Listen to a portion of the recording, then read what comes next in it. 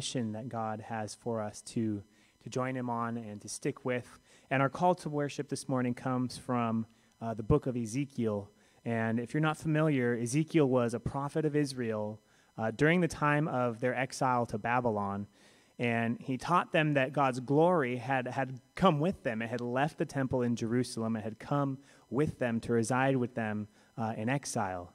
And he was a prophet for them at this time when they were broken and devastated. They had been taken from their homes and they were living in a foreign land. But they were unable to recognize that it was their own disobedience and idolatry that got them there. But he had a plan to melt their hearts of stone and restore healthy hearts of flesh and blood inside them, so that he would fill them with his own spirit, so that they could then be obedient to him and join him in his mission. And it's at this point in Ezekiel where we hear this story of the dry bones. It says, "The hand of the Lord was on me, and he brought me out by the Spirit of the Lord and set me in the middle of a valley. It was full of bones. He led me back and forth among them, and I saw a great many bones on the floor of the valley, bones that were very dry. He asked me, 'Son of man, can these bones live?' I said, 'Sovereign Lord, you alone know.' Then he said to me, 'Prophesy to these bones and say to them, dry bones, hear the word of the Lord. This is what the sovereign Lord says to these bones. I will make breath enter you, and you will come to life. I will attach tendons to you and make flesh come upon you and cover you with skin. I will put breath in you, and you will come to life. Then you will know that I am the Lord.' So I prophesied as I was commanded. And as I was prophesying, there was a noise, a rattling sound, and the bones came together, bone to bone. And I looked, tendons and flesh appeared on them, and the skin covered them, but there was no breath in them. Then he said to me, 'Prophesy to the breath. Prophesy, Son of Man, and say to it, this is what the sovereign Lord says. Come, breath, from the four winds and breathe into these slain, that they may live.' So I prophesied as he commanded me, and breath entered them. They came to life and stood up on their feet, a vast army. Then he said to me, 'Son of man, these bones are the people of Israel. They say, our bones are dried up and our hope is gone. We are cut off. Therefore, prophesy and say to them, this is what the sovereign Lord says. My people, I am going to open your graves and bring you up from them. I will bring you back to the land of Israel. Then you, my people, will know that I am the Lord.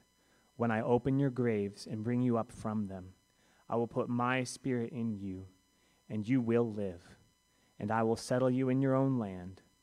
Then you will know that I, the Lord, have spoken, and I have done it, declares the Lord.'" Will you join me in a word of prayer? Lord, we don't want to forget how meaningful it is that you give us personal salvation, that you save us as individuals and bring us back to you.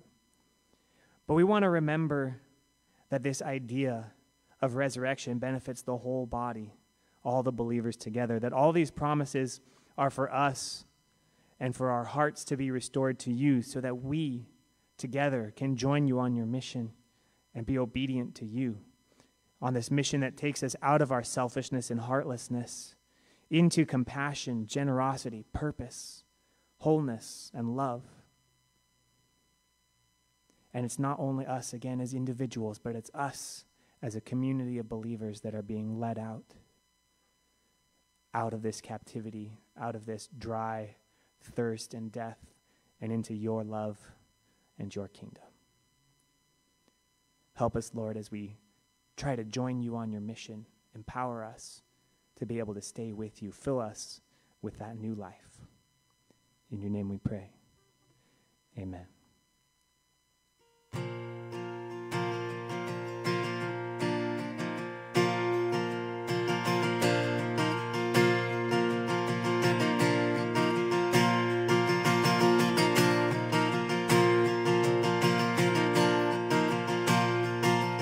Oh, Saturday was silent, surely it was through. But since when has impossible ever stopped you? Friday's disappointment, Sunday's empty too. Since when has impossible ever stopped you?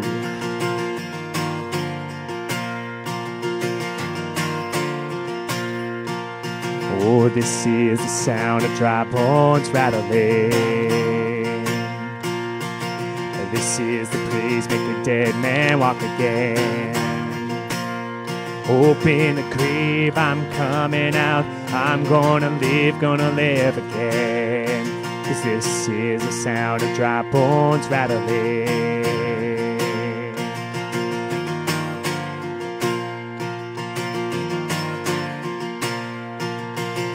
Pentecostal fire is stirring something new. You're not gonna run out of miracles anytime soon. Resurrection power, it runs in my veins too. I believe there's another miracle here in this room. Oh, this is the sound of dry bones rattling.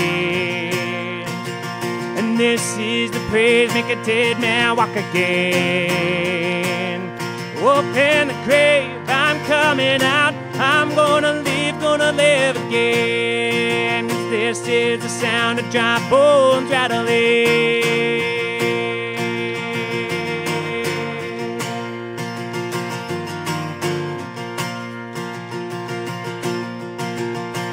My God is able to save and deliver and heal and restore anything that He wants to. Just as the man who was thrown on the bones of Elijah, if there's anything that He can't do. Just as the stone that was rolled at the tomb in the garden, what happens when God says to move? I feel Him moving it now. I feel Him doing it now. I feel Him doing it now. Do it now, do it now. This is the sound of dry bones rattling. Oh, this is the praise, make a dead man walk again.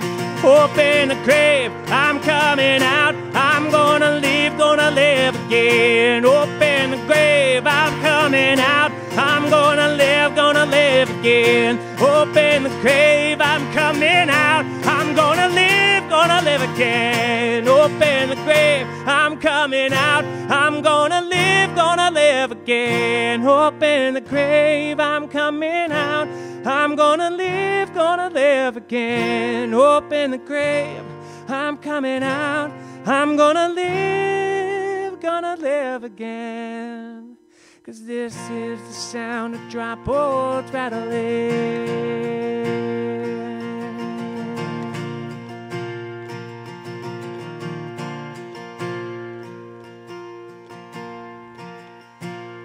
And Lord, you are more precious than silver. Lord, you are more costly than gold. Lord, you are more beautiful than diamonds, and nothing I desire compares with you.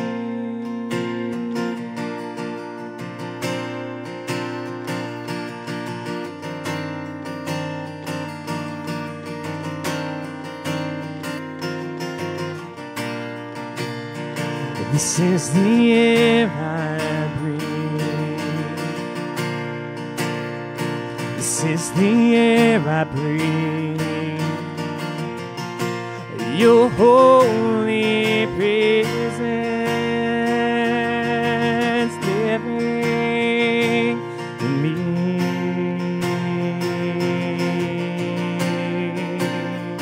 This is my daily bread. This is my daily bread.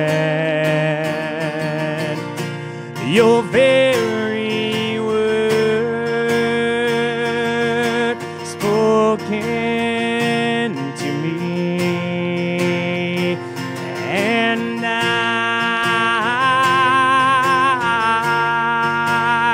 I'm desperate for you,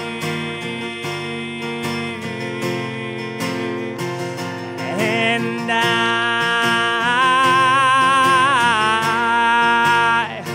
I'm lost without you.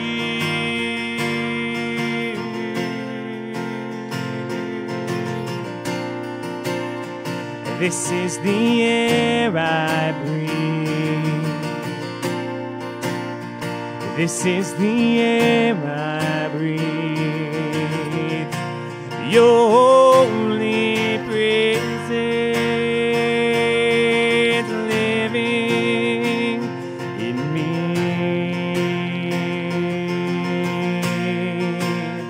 This is my daily bread. This is my daily bread. Your very word spoken to me, and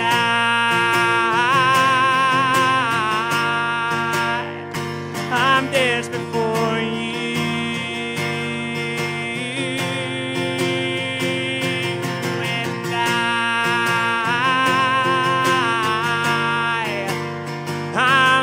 Without you,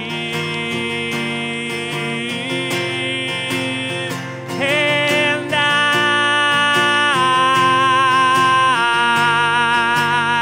I'm desperate for you, and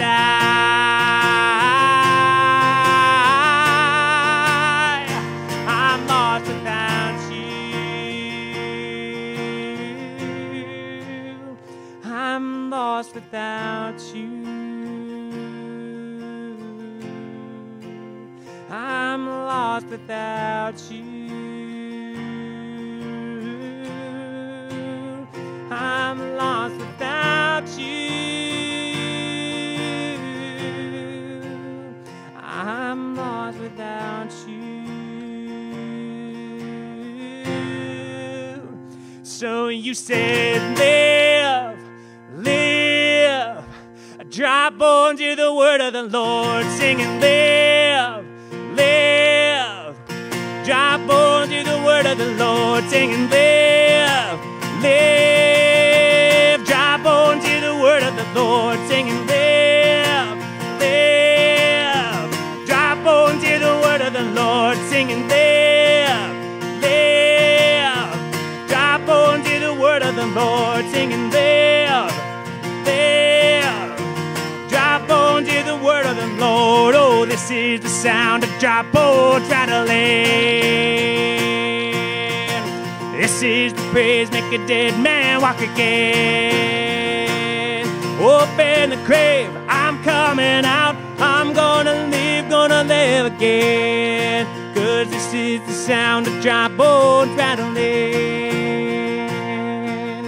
Oh, this is the sound of dry bones rattling. Oh, this is the sound of dry bones rattling. This is the sound of dry bones rattling.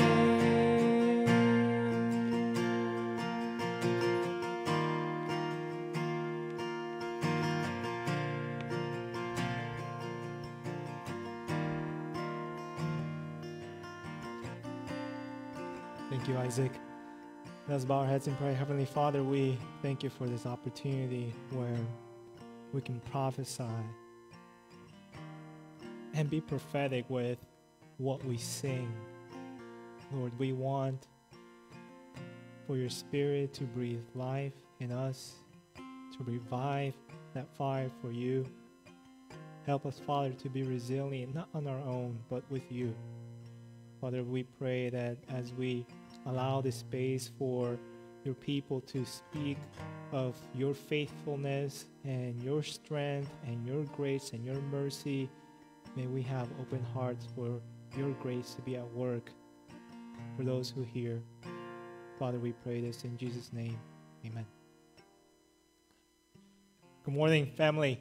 Today, as we began last week, we started a series on resilience, on how to endure well during seasons of difficulty, seasons of challenges that we have to face and can't just run away from.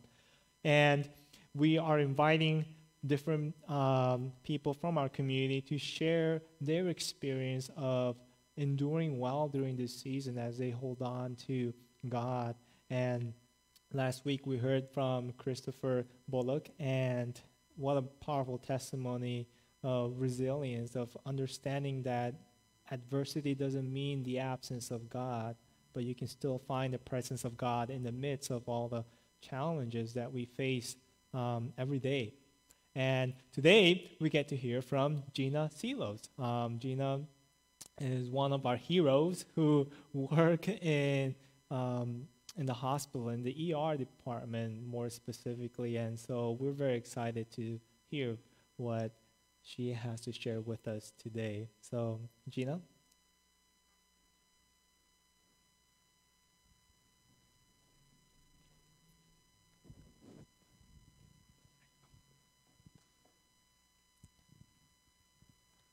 Thank you, Pastor Emmanuel. Good morning. It's been 8 months since COVID-19 pandemic started.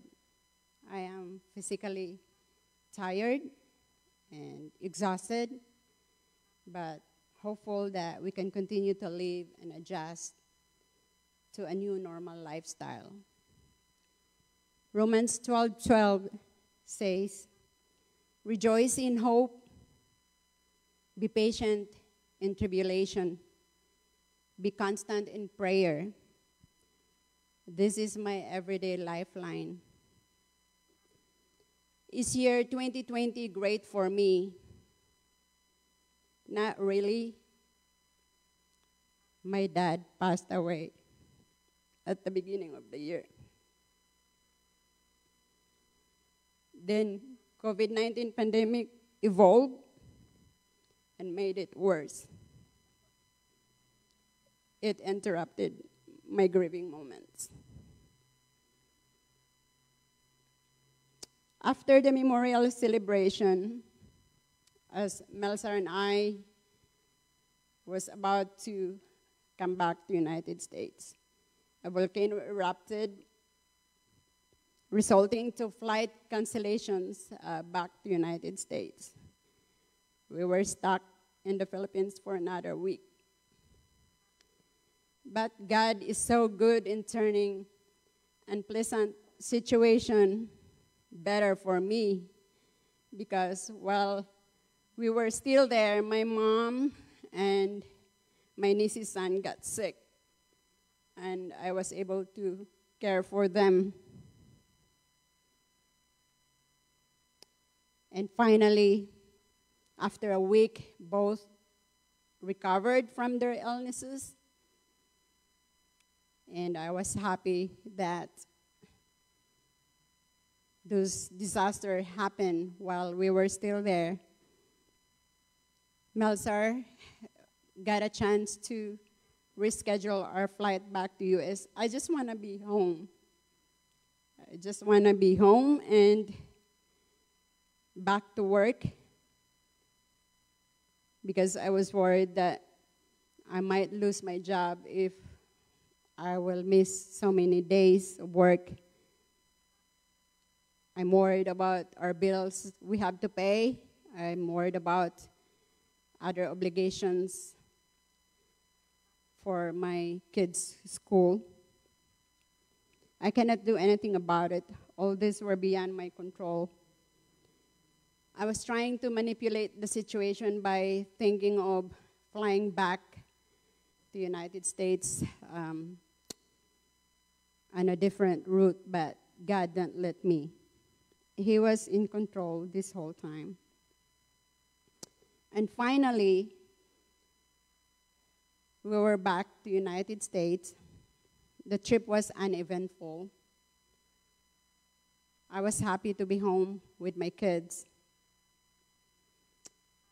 And then I started my work day after we arrived.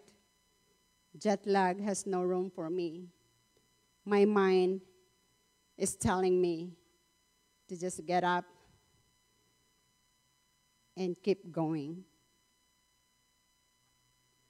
The first 3 months of this pandemic was very stressful. The first day at work, I was reading my emails. We have a lot of education coming up about COVID. We have some training going on. I was scared. I was scared about my personal health dealing with this virus. I go to work feeling scared and go home in fear of possibly bringing the virus home with me. I was getting paranoid about a lot of things. But talking to my family about the seriousness of the virus and less news watching tend to ease my anxiety. But just a little bit. But letting God take control of the whole situation was a smart thing to do. Over time, things becoming easier for me. Living in fear is not fun at all. This pandemic experience definitely changed my routine in life. Social isolation was hard. Not having a weekly small group was strange.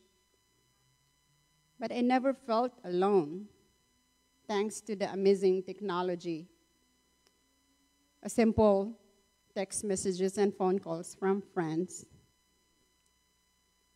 I am blessed to have a very supportive family and friends. Without God in my life, I am nothing. Without my loving family and community, I'll be socially isolated. Life will be hard without these two. But whatever situation you are in, always remember to hang on to God. Let Him be the center of your life. And connect with Him at all times. For blessings comes after obedience. I'd like to share the Bible verse from 2 Corinthians 6:4. In everything we do, we show that we are true ministers of God. We patiently endure troubles and hardships and calamities of every kind. Thank you. God bless you. Do what is right and be safe.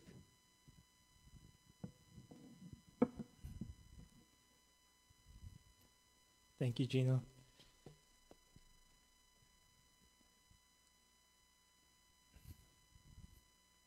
We're going to take some time to pray at this time for Gina.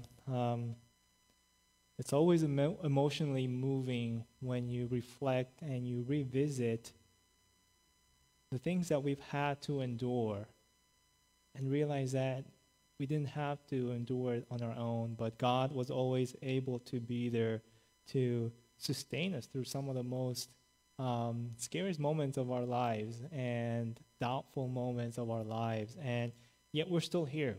We're still here in the presence of our families around us, in the presence of those whom we love. But there are others who are not as fortunate as we find ourselves in at this moment. So I want to continue to lift in prayer those who are still trying to navigate the complexity of this pandemic. And not only that, but on top of that, we're dealing with fires across the West Coast. And we continue to see how devastating that is.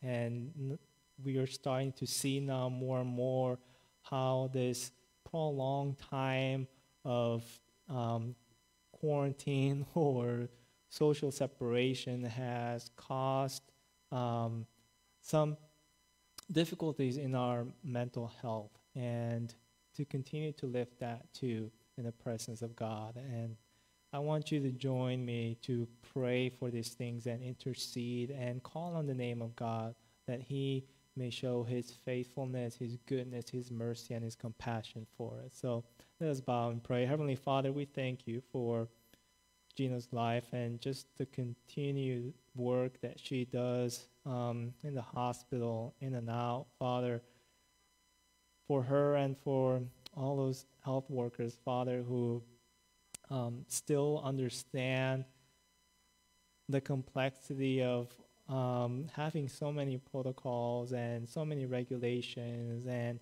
still serving with such compassionate heart. Lord, we pray for your continued protection over her and over her family, Lord. We ask, Father, that you continue to guide her fearlessly, Father, as she clings on to you and stands on you and on your truth. We pray for the family, Father, as I'm sure they worry about their mom every day. But Lord, you are in control. You are in control of every breath that we have and every step that we take. And Father, we want to just lay it all in your hands and have faith. And I just pray for that faith to continue to grow in her life and her family, Lord. I pray that you continue to bless them with that boldness, Lord, that says, my God is with me. Lord, I just pray as well that you continue to provide the needs of her family here and far. Losing people, even in the midst of this trying times, it makes grieving so much harder, Lord. And I just pray that as we continue to grieve, Lord, that we continue to see the hope that we have in you. So bring peace in the midst of her family and her extended family, Lord. And just ask, Father, for your mercies to continue to shower their lives, Lord. And we pray for our brothers and sisters and just our neighbors who are going through so much uncertainty right now, people who have had to evacuate, people who weren't able to make it out, people who've lost years of building their homes. Father, we pray for those who are suffering so much loss during this time. We don't know where to even begin. But Lord, you have brought your people together before to lift each other up, and I pray, Father, that you do that again. That during this time where we can be so divisive, Father, that we can show the opposite and be so united to help those who are losing and lost so much. Thank you for your protection for those who were able to evacuate in time, Lord. And we just pray as this fire continues to ravage through so much of our landscape, Father, that you keep those protected. Father, we ask as well for those who are not feeling well during these times, emotionally, physically, mentally. Lord, it's not easy to overcome illnesses and to try and deal with different disabilities, Lord. And we just pray for your grace. We pray for your healing. We know, Father, that you still heal miraculously. And so we pray for healing in the name of Jesus. Those who are praying with me right now, Lord, you know what they're going through. You know their illnesses. You know, Father, every single cell in our body. Our healer, we pray for healing for our nation, for our country, healing of the heart, healing of the mind, and healing of just our community. Father, we also pray, God, to see your work continue in us as we bear witness of your faithfulness and your work in our lives and in your goodness. Father, we ask that you continue to watch over us as you lead us gracefully in your path. In Jesus' name we pray. Amen.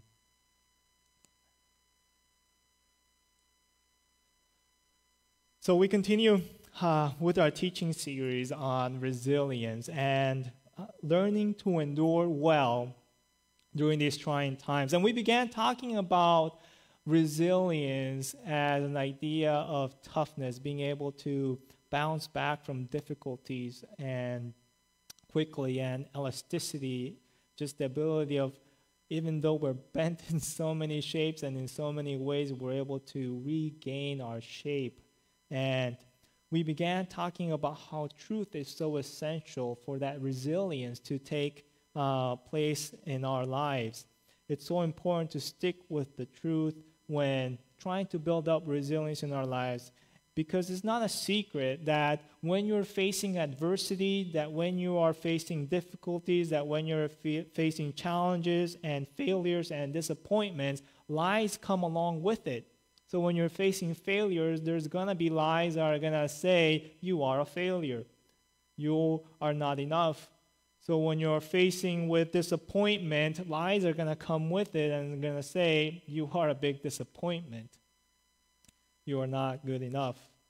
Lies will be present, no doubt, in any moment of our lives when we face challenges, when it stops us, when it makes us think, when it makes us doubt. But walking with Jesus proves otherwise. Therefore, we stick with the truth. We stick with Jesus, who is the truth and has defeated every lie, even the lie that says death is the end. And we know that is not even true. John 14:6, and we read this again, when Jesus answered and said in 14:6, I am the way and the truth and the life.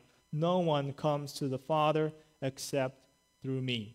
So he is the truth in the sense of this is how we find our reconciliation with God. This is how we find meaning and purpose in life. This is how we find abundant life that God has planned for us from the very beginning. And we can continue, though, to build up resilience in our lives by also sticking with something else. So apart from truth, we're going to learn today how to stick with the mission.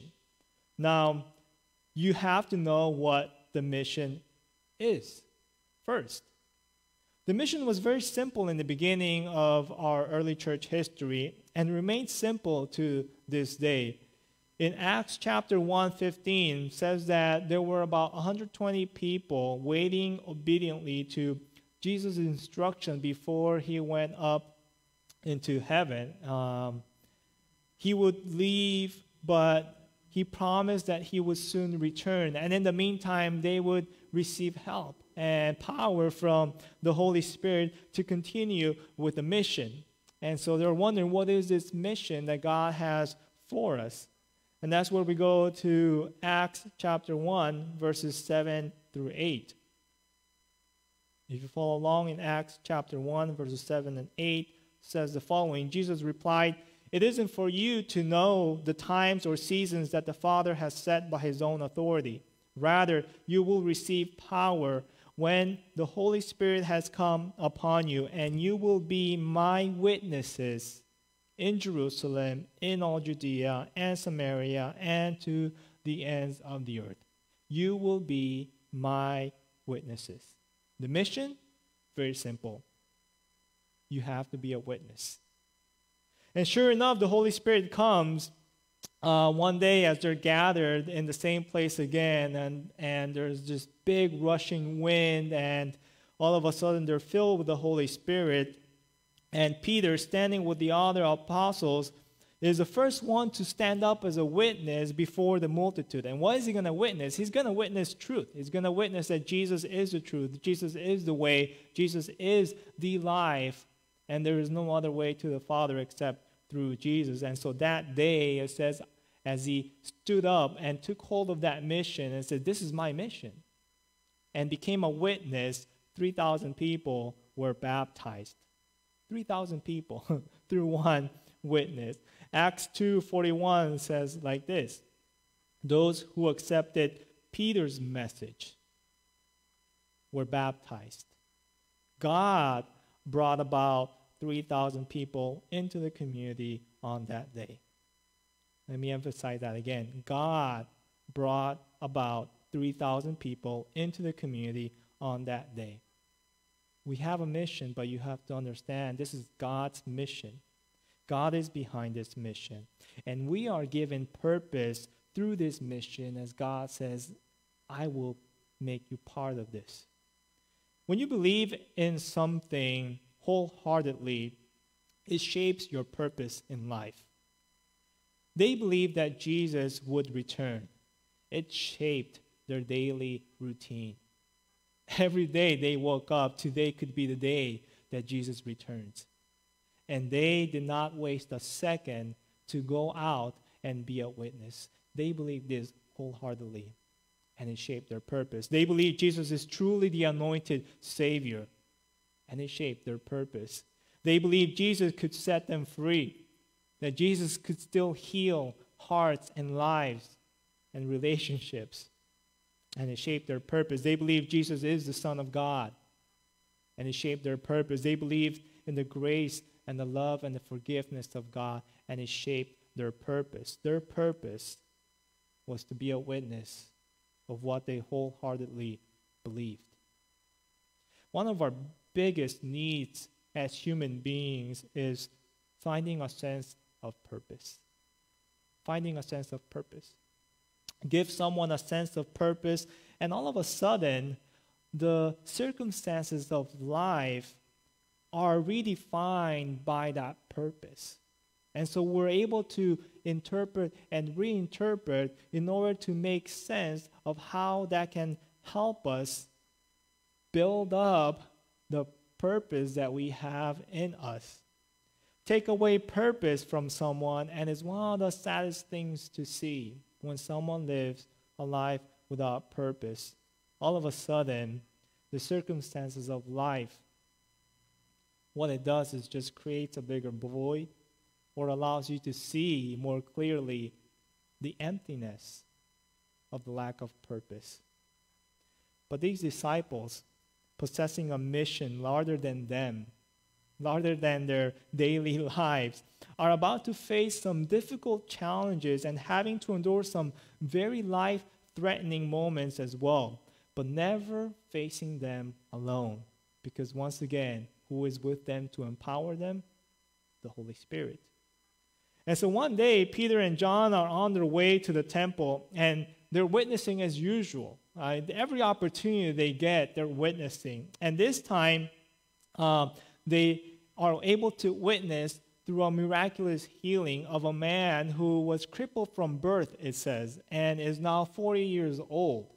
So you have to imagine this man is known throughout the community. Like everyone knows the man who was crippled from birth. He's lived 40 years like that. And then all of a sudden comes Peter and John and says to the man, "Get up and walk." This obviously attracts the attention of more people than they wanted to. But what do Peter and John do? You guessed it. They witness. They witness and take this opportunity to say, hey, we have a mission, and this is great. This is an opportunity to continue to be a witness. But it also gets them into trouble by those who still opposed Jesus. And so they are sent to prison because of their witnessing. The next day, they stand before the council, it says, to see what to do with these men. And here's what just surprises me. It says, but the council was caught by surprise. And we're going to read into this in Acts 4:13 through 14. Acts chapter 4, verses 13 through 14. It says, the council was caught by surprise by the confidence with which Peter and John spoke. After all, they understood that these apostles were uneducated and inexperienced. They also recognized that they had been followers of Jesus. However, since the healed man was standing with Peter and John before their own eyes, they had no rebuttal. They couldn't say anything because proof was right in front of their eyes. The power of their witness was right in front of their eyes. they later are released and demand. And that's all they could do. And this is the funny part. It's like that's all they could do, just demand and say not to speak and teach about Jesus anymore. Just stop being a witness. Please, just stop. I don't think they say please, but just stop. But you guess what happens next? They can't stop. They can't stop. Even though they had been in prison, even though they know that there's a groups of people who will continue to breathe behind their backs and breathe down their necks, they can't stop. The mission hasn't changed. Yes, they have to endure some obstacles, but you are about to see resilience from these disciples rather than quitting or complaining or whining. In Acts 4:23-31, they go back to their community, and this is what it says. I love this passage in Acts 4:23-31. It says, after their release, Peter and John returned to their brothers and sisters and reported everything the chief priests and elders had said. They listened, then lifted their voices in unison to God. Master, you are the one who created the heaven, the earth, the sea, and everything in them. You are the one who spoke by the Holy Spirit through our ancestor David, your servant. Why did the Gentiles rage and the peoples plot in vain? The kings of the earth took their stand, and the rulers gathered together as one against the Lord and against his Christ. Indeed, both Herod and Pontius Pilate, with Gentiles and Israelites, did gather in this city against your holy servant Jesus, whom you anointed. They did what your power and plan had already determined would happen. Now, Lord, take note of their threats and enable your servants to speak your word with complete confidence. Stretch out your hand to bring healing and enable signs and wonders to be performed through the name of Jesus, your holy servant. After they prayed, the place where they were gathered was shaken. They were all filled with the Holy Spirit and began speaking God's word with confidence. They haven't lost sight of their mission. They regroup, they redefine and reinterpret what just happened to them in light of the unfolding mission of God for his church, for his people, and understand all of a sudden that, hey, this is what Jesus warned us about. This is what Jesus told us would happen. This is what Jesus told us to expect. And so their confession is what brings me comfort and says, now, Lord, we know what we're about to face. We've just tasted a little bit of that. We know what is to come. We know what we must endure. So now, Lord, take note of their threats and enable your servant to speak your word with complete confidence. Resilience. After they prayed, the place where they were gathered, it says at the end, was shaken. They were filled with the Holy Spirit and began speaking God's word with confidence. They go out and keep witnessing that Jesus is life, that Jesus is the truth, that Jesus is the way to the Father. Friends, it doesn't matter if some outside group or person all of a sudden demands or tells us, and that's sometimes all they can do, demand that you can't meet here, or you can't meet there, or you can't meet anywhere. You can only meet in 10, you can only meet in 20, or you can only meet in 100, or even if it came to that point where you can't meet at all, which is the reality in so many places around the world today. My witnessing isn't null. My witnessing isn't worthless because of some outside demand. The mission doesn't change, and my purpose here in this world doesn't change. Just because the council told Peter and John, you have to stop what you're doing, didn't make their witness null, didn't make their words worthless. They continue to witness, and they continue to witness God's grace as so many more people came and come at the feet of Jesus to find life, to find purpose, to find healing, to find forgiveness, to find restoration, to find reconciliation, to find freedom. If anything, when people try and contain us, we find even more ways to be free, to be a witness in this world. Our prayer of resilience should be the prayer that we just read today. Lord, now, with things going on, enable us, enable your servants to continue to be a witness and speak your word with complete confidence. With complete confidence. So I stick with the mission. I have a purpose. But resilience is more than just the mission itself. Resilience, it's about the mission and knowing that God is behind the mission. It's about knowing how the mission ends. It's about knowing that my salvation and my reconciliation with God was and is part of God's mission.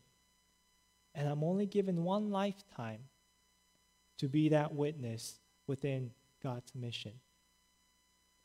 So I invite you, I invite us to endure this season together well as we stick with the truth of what we find in God's word that is life for us, as we stick with Jesus, but also as we stick with the purpose that God has given us, as he calls us to be a witness in this world and is part of God's mission. Things around us may have changed drastically, but why we're here today hasn't changed our mission one bit. Today, I'm a witness of God's faithful goodness in my life.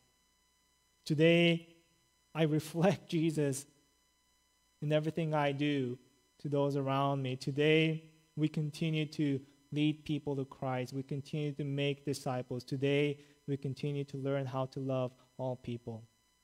Yes, even the difficult ones. But we love and embrace all people. And if I am granted tomorrow, if I am granted a tomorrow, tomorrow I shall continue to stick with the mission and continue to be a witness of God's faithfulness and love in my life. And that's my purpose every day as a pastor, but as a father as well, as a son, and just simply as a child of God who witnessed the greatest love in his life when Jesus came into my life. Know your mission. Know your mission. Stick with that mission. And just understand that you have a purpose. You have a purpose in life. And it's bigger than all the minor purposes that we can acquire through our lifetime. Like this is an eternal one that we get to see unfold in heaven.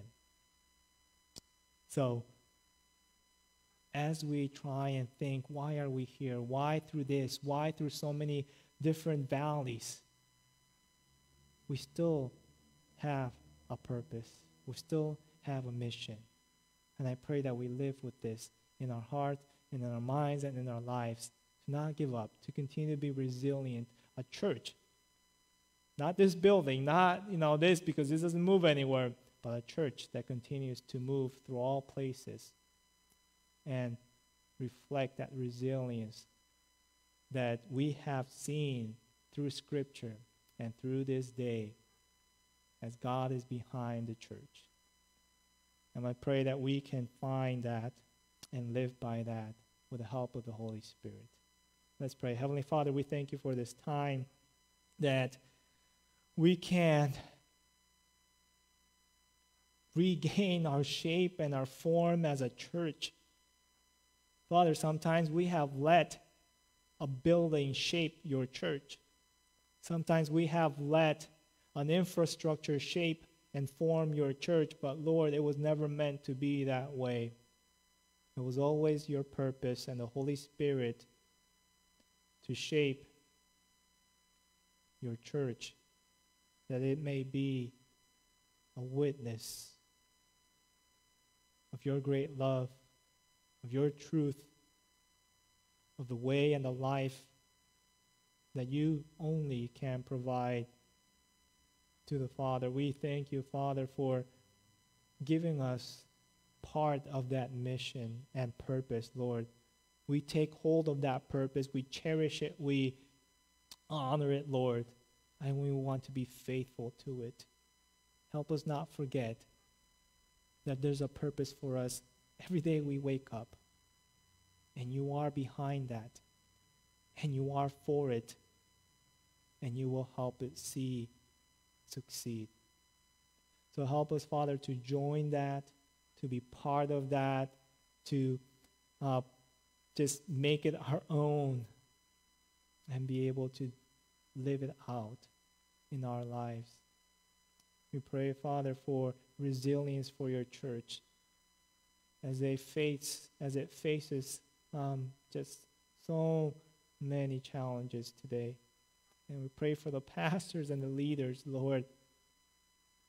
We just ask, Father, for resilience for just our community, Lord, a community of faith everywhere across this world to continue to stand up and hold on to you. We pray this in Jesus' name. Amen. Brothers and sisters, as you go out through this week, just remember, we have truth that can sustain us. We have a mission that gives us purpose. Let us find resilience in that. And I hope to see you next week as we continue to dive into this. But as you leave, I leave you with this blessing. May the grace of our Lord Jesus Christ, may the love of our Father, and may the communion of the Holy Spirit lead you tenderly throughout this week as we follow his presence. Hope you have a very blessed